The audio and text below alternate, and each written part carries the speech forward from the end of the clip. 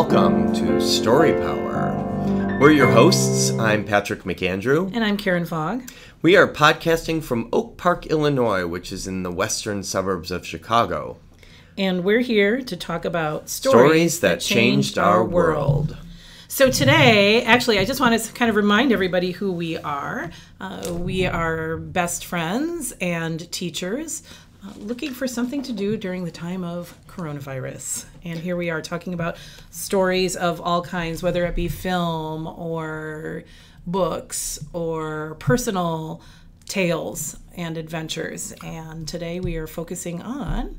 Today we're going to focus on Ray Bradbury, and especially a piece that he wrote a long time ago, but that is a short story that became very popular in our classroom. Okay, wait, so just a little sidebar here. We are really working on getting rid of those pesky ums that we found were in between our speech the last time. So we are working on that.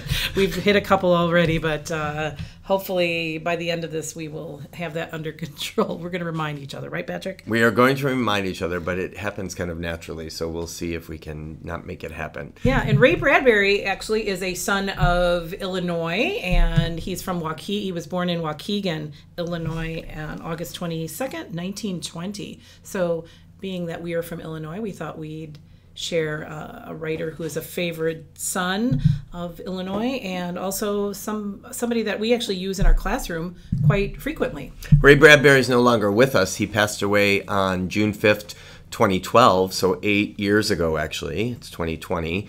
He was, 91 years old? 92, I think. 92 years old. Died after a lengthy illness. But he did spend his childhood in Waukegan, Illinois, where he was born and raised. His later years he spent in Los Angeles, California, where he passed away. But a lot of his stories take place in Waukegan, Illinois, which in some of his novels he refers to as Greentown, Illinois. I can't help it. They come back. It's like a disease, guys. We're working on it.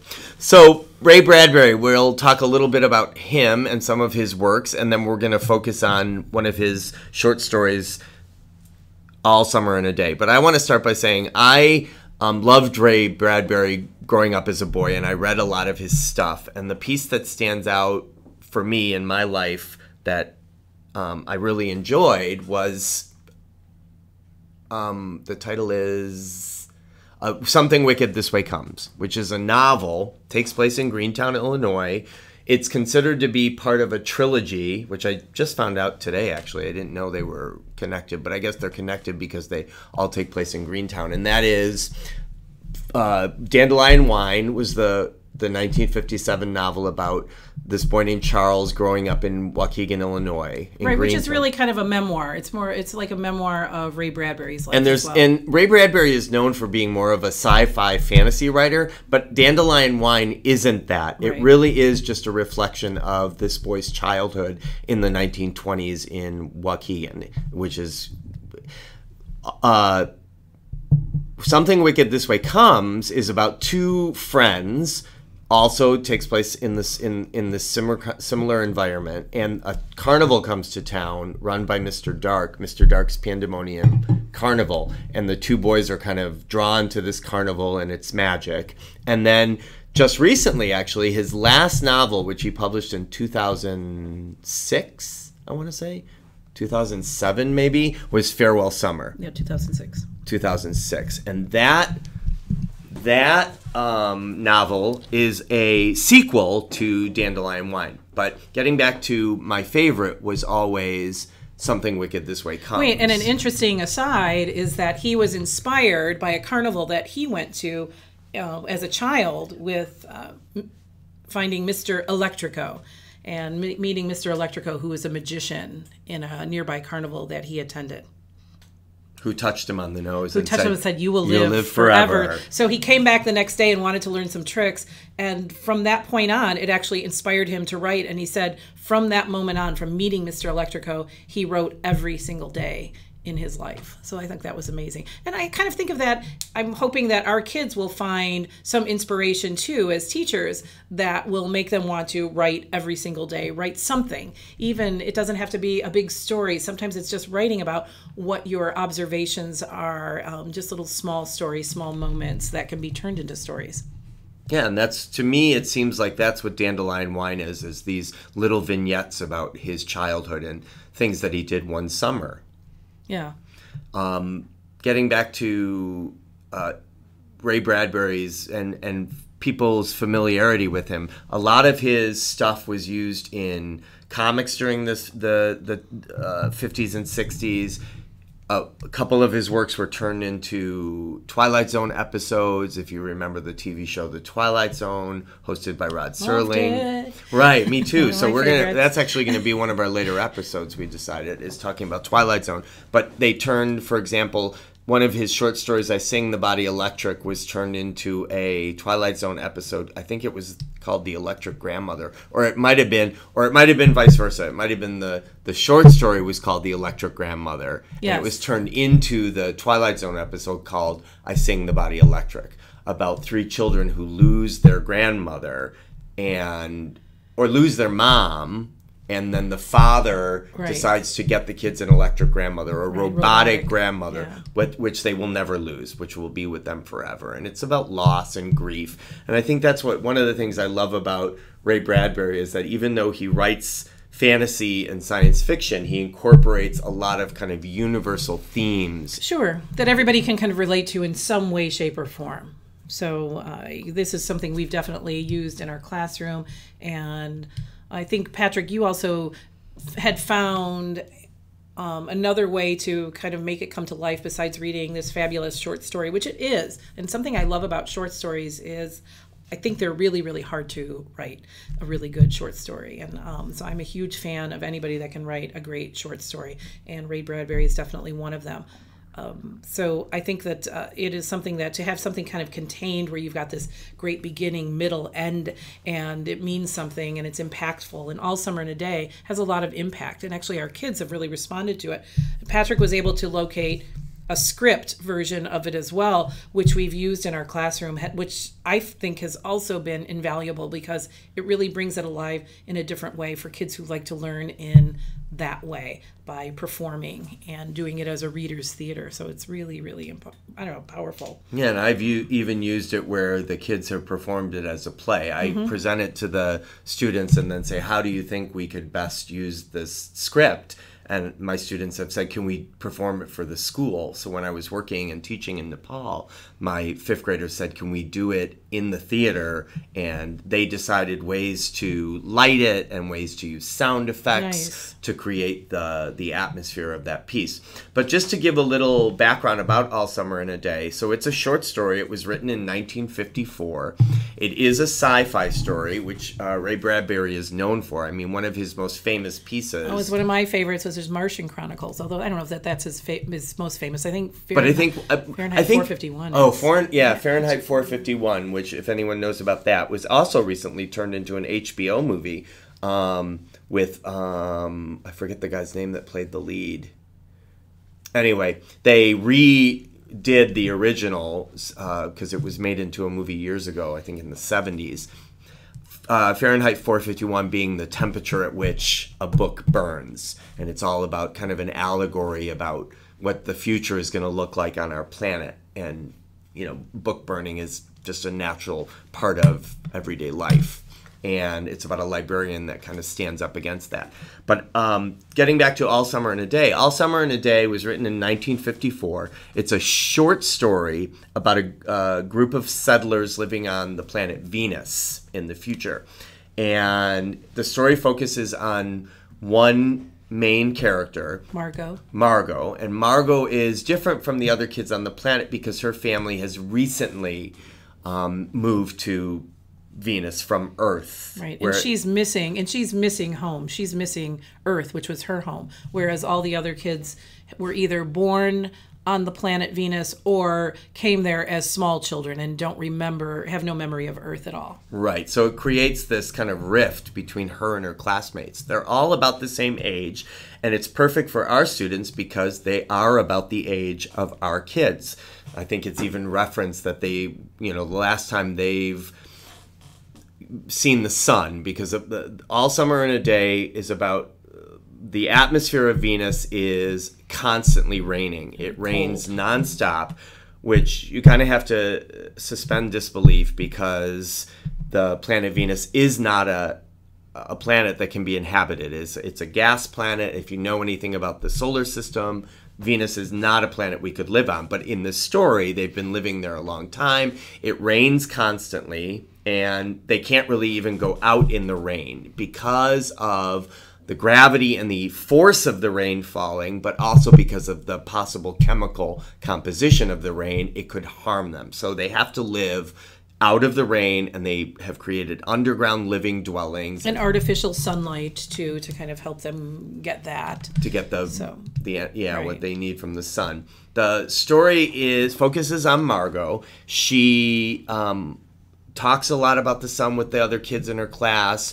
They write poetry, they do drawings about the sun. They're all super excited because it's been 7 years. 7 years since the sun has come out, and scientists have said it's going to come out that day, the day that the short story takes place. And like you said, Karen, what I love about it is that it has when we're talking with students about the elements of literature and we talk about writing a short story, we talk about having a clear beginning, a clear middle, where there's usually some sort of climax, and then a very clear end. And in 4 pages of text, Ray Bradbury is able to do that. He's able to introduce the setting, introduce the characters, introduce the conflict. He's able to build up the tension, and it climaxes, and then he's able to bring it to a quick, actually, resolution and end, right. Which to many people is, if you haven't read it, some people find the ending unsatisfactory. As a matter of fact, some of our kids often say, that's it? That's where it ends? But love it. I love it because it does lead itself to conversation about, well, what should happen next? What would happen? How would what could happen, whether it be, and we'll tell a little, spoiler alert, we're going to tell you how it ends. Right. We'll tell the ending of the story. Why don't you tell what happens in the plot? So as they're leading up, Margot and the kids are very excited about the possibility of seeing the sun, and they've been, the teacher has been teaching them about sunlight and all it's, what it's made of, and Margot has been sharing what she's looking forward to, and she's talking in a more personal way about what the sun means to her, and she's painting pictures of it and doing poetry as well. And we have some clips. The story was turned into, in the 1980s, there was a TV series called Wonderworks, and Wonderworks would present these short half-hour, 40-minute films, versions of classic literature or children's literature, and All Summer in a Day was turned into a short film. And we have 3 audio clips to play for you right now, which you can you'll meet some of the characters, the teacher, William, who's kind of the antagonist of the story, and Margot. So we're going to play those for you right now. William, it's your turn. What? We were talking about the sun. Oh, yeah. The sun is made of 2 gases. One is hydrogen. Never mind. Margot? Hey, I'm not done. William, you know you're supposed to contribute something new about the sun and not repeat what has already been said. Now, please pay attention. Margot?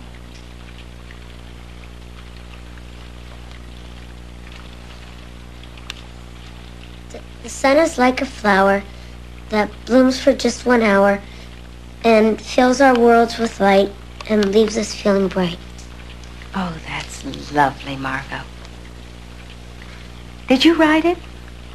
Yeah, it's a poem. It's just lovely.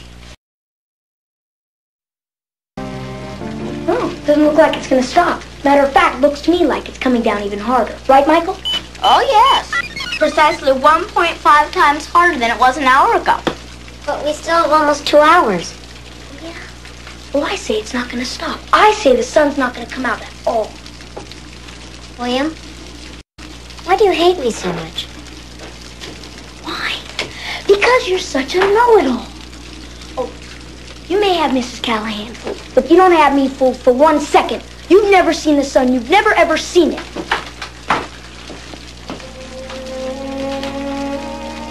Still think it's going to stop?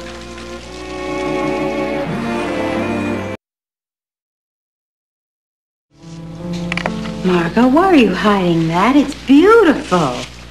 I don't know. It's not exactly the way I wanted it to be.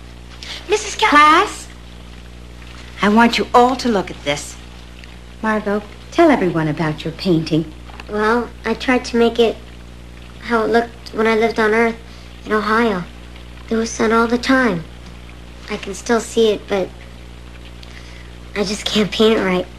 How lucky you are to have lived on Earth long enough to remember the sun so vividly. Now we have to keep our fingers crossed for the rain to stop and for our sun to shine on our planet so that we have lovely memories too. All right, so you get a sense of what happens in the story, and unfortunately how it ends is that the kids are separated from the teacher. She's exited the space for a time. The kids are left alone, and Margot and William, there's kind of a confrontation, and he basically calls her a know-it-all, and he's tired of hearing about it, and along with the other kids, they place her in a closet or in a room that they lock and don't let her out. And when the teacher comes back, there's excitement because all of a sudden they realize, and this whole time too, they don't believe that it's going to happen. They think they're not going to see the sun, that she's lying. It's not everything that she says it's going to be.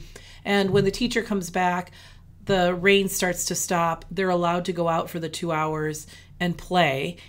And it's not until they return that they say, oh my gosh, what about Margot? That they've forgotten that they placed her locked up.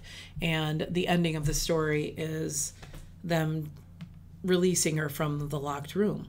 And that's it. I mean, it literally ends with them not being able, the text even says something along the lines of, without being able to glance at each other, they unlock the door and let Margot out. Right. As a matter of fact, I'm going to quote from it because it says, they walked slowly down the hall in the sound of cold rain. They turned through the doorway to the room in the sound of the storm and thunder, lightning on their faces, blue and terrible. They walked over to the closet door slowly and stood by it. Behind the closet door, I just lost it, was silence. Sorry. They walked over to the closet door slowly and stood by it. Behind the closet door was only silence. They unlocked the door even more slowly and let Margot out. And that's how it ends. I mean, it just comes to an end. And that's what I kind of like that because, and then I do agree that I think it kind of sparks conversation from the kids when they start saying, is that it? Well, what happens then? And then it's a great discussion starter to say, well, what do you think happens next? How do you love those? Oh, or saying, what do you think the kids were feeling? Yeah. And how do you know that? And how do you know that based on his text? What they were feeling? And a lot of the kids will say, oh, they were probably feeling, embarrassed or guilty or remorseful that they had done this. And then how was she feeling? How could she recover from that? Because throughout it, that you kind of learn a little bit about Margot too, that she's really not adjusting to life on Venus, and her parents are even considering moving back, even though it would be a huge change for them financially. So there's a lot of pressure on a little girl. So I think lots of kids can kind of relate to those things too, when decisions are made about them, for them, by their parents. Sometimes those decisions they feel aren't the right ones, and sometimes they do. I mean, we're all in that boat in some way during our lifetime. So it's also about decision making as well. Sometimes you have to weigh factors in there. Yeah.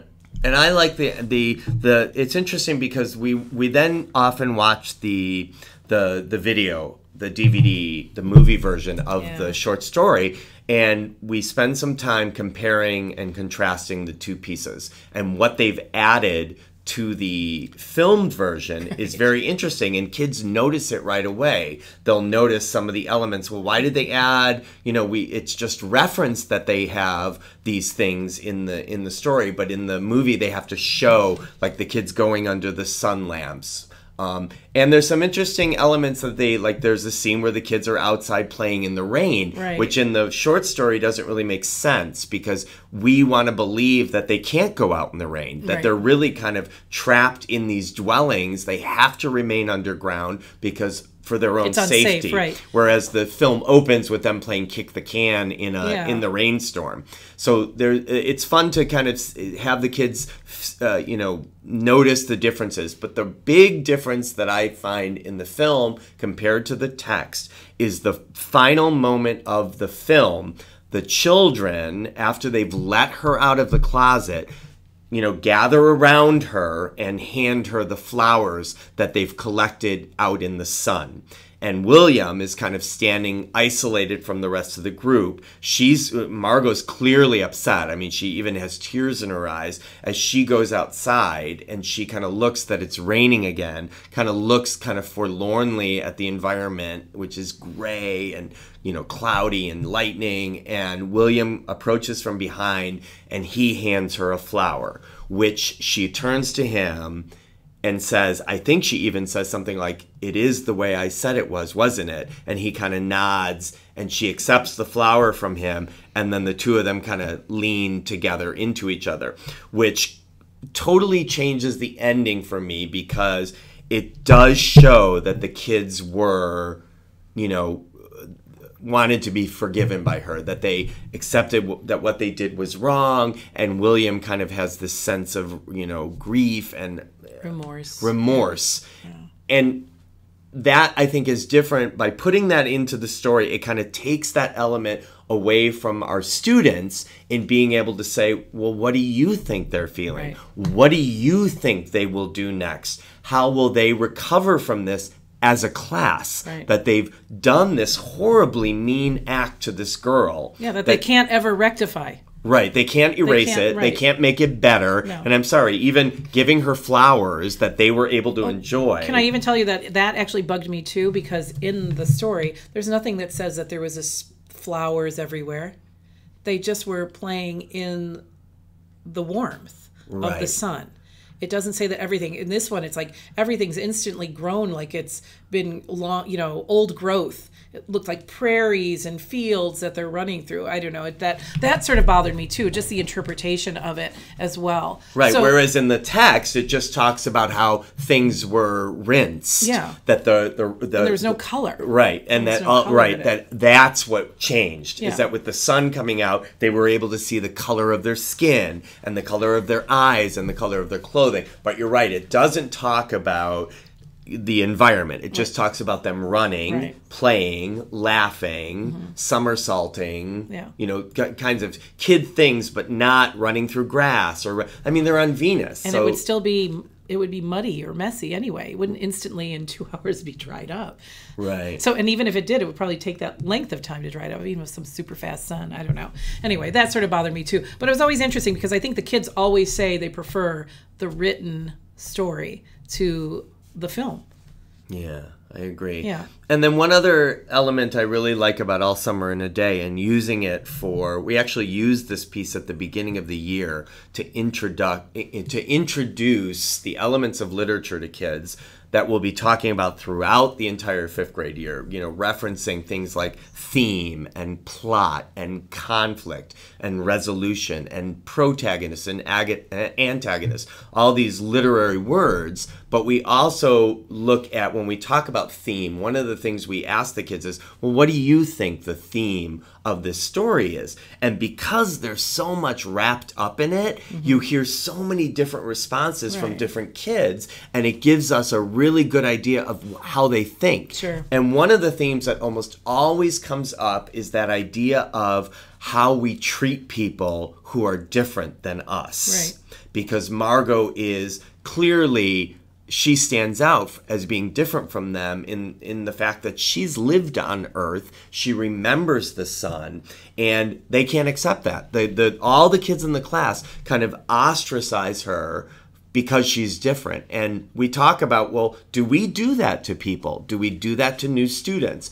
Do we do that to people who are different religions or different races or different genders, who are in a wheelchair or who have some sort of, or are differently abled in some way? How do we embrace them into our classroom community? Right. Or do we, in some ways, do these subtle things that make them feel they don't belong? Right. And although most of the kids, of course, are horrified by hearing how she's treated and say that they can't relate to that in any way, but they do know it exists. So I think that many of them often will say, I just can't believe, why would they do this to her just because she was not liking where she was living, and she was sharing what she loved about home and what she missed and what she was looking forward to seeing with the coming of the sun. So a lot of them can't wrap their brains around that. And yet when we do talk about it, they are aware that, oh yeah, we know it does happen. And, so I think it is important, and it's a great thing. Part of it was envy. Oh, and the voice you're hearing, Nathaniel Walker. This is our guest friend Nathaniel Walker, who's decided to participate, which I'm so grateful. Go ahead. I think part of it was envy, because I remember when I was a kid, that's what kids would tell each other.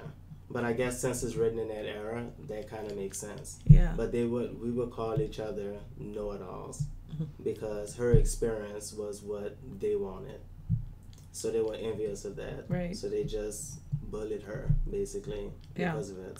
And I think you're right. I think jealousy can definitely, it's such an all-consuming, terrible emotion, really, because it doesn't do any good. You kind of have to get, if you're feeling those kind of inklings of jealousy or envy, you've got to, figure out, well, what is it that I need for myself? And for her, it must have been so, there's nothing she can do about it. That's her life, it's her truth.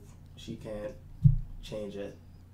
Yeah, and it's funny because she's doing her best to show them, but it is like this, and you're going to love it, and she's trying to be friendly, but it ends up just ostracizing her even more, because it's her experience becomes almost her downfall with these kids, because... And I think that sometimes that can happen with somebody she was so unhappy. There was no happiness in her, so the other kids were just thinking that, oh my God, they're seeing the miserableness of Margot, and she's hating a home that's been their home.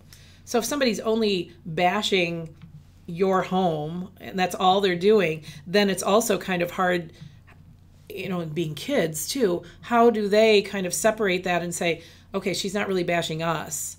Instead, some of them might have even looked at, oh my God, she's just always negative and she just wants to go back to Earth. Well, why doesn't she just go back to Earth? Mm-hmm. Kind of a thing. And, we even see that in our own country with people talking about when immigrants come and are part of the fabric of our nation and start to speak about problems that our nation is having. Often people will say, well, why don't you go back? Instead of, no, we all want to be here to build something better, to make it stronger. I've had experiences like that in the 4th grade. Really? We moved to Texas from Louisiana, and I was miserable, and I was told, go back to Louisiana. Yeah. This is just, I feel like that's a pretty natural fallback for people. I think you're right. They feel affronted when you talk about their home in a negative way. Yeah, they take it personally. Mm-hmm. Instead of, we should all be looking at our place and how can we make it better. So, yeah.